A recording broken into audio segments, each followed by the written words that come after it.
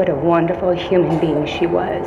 If the turnout at Sunday's candlelight vigil is any indication, Tiffany Ojeda Hill will undoubtedly be missed. The mother of three was gunned down in the parking lot of a Clark County school. Authorities say her estranged husband, Keeland Hill, pulled the trigger, killing her and injuring her mom before turning the gun on himself. This case has gotten to me since the day you guys reported on it. Michelle Bart is president and co-founder of the National Women's Coalition Against Violence and Exploitation.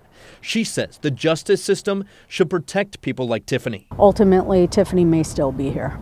But instead, it failed her. And for proof, all you have to do is look at what happened in the weeks leading up to the deadly shooting.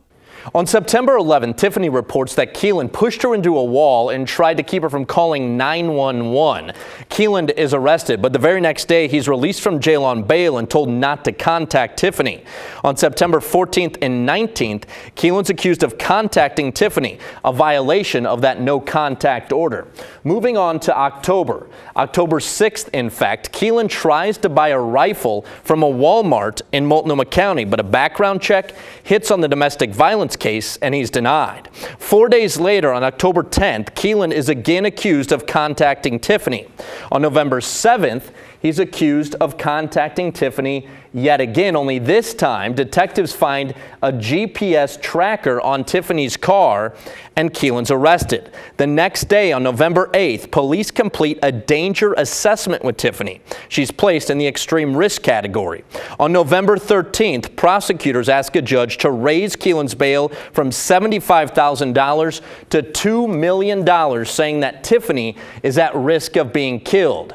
A judge sets bail at $250,000. I want to know why it is that the judges in Clark County are not taking the recommendations set forth by investigators, witnesses, victims, and the prosecutors that are trying to protect the victims. Why the judge refused to listen to prosecutors eats away at Bart, because on November 21st, Keeland bailed out of jail. And 5 days later, on November 26th, he's accused of shooting and killing Tiffany and injuring her mother. You've got 3 children that will be traumatized the rest of their life. They were in the car. And then you've got Tiffany's mother that was shot that will be traumatized. Tiffany's friends have vowed to help change the system in hopes of saving other victims of domestic violence from this heartbreaking outcome. Back to you.